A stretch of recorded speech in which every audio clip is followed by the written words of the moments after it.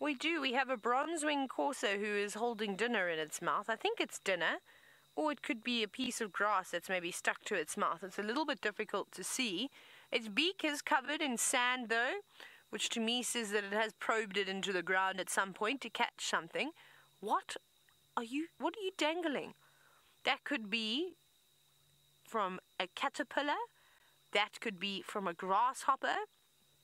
It is definitely not the entire animal. There's only a very small amount of it left. But come on, eat it for us. Don't be camera shy. I think it's contemplating whether to fly or not. See how it's sort of bending its legs slightly, getting ready to sort of take off. There you go. Eat it. Eat your dinner, and then you may leave us.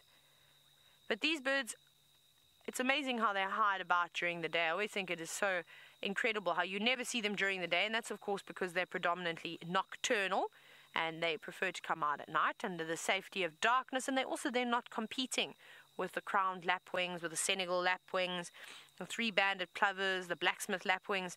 They're really only competing out here with the thickneys, so the spotted thickney, the water thickneys, and I'm trying to think what else we sort of see running around on the ground at night for insects.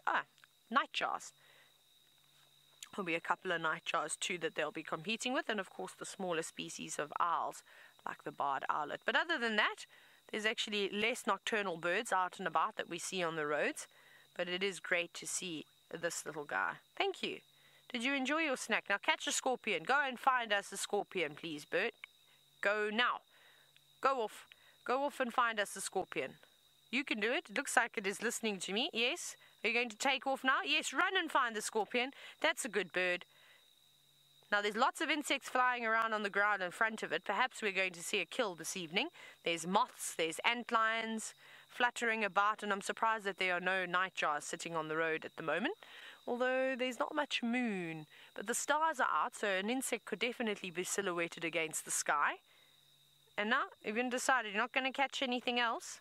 Yes, go for that moth that's behind you. I can see it's teasing you. It's luring you in. Go for it. Eat it.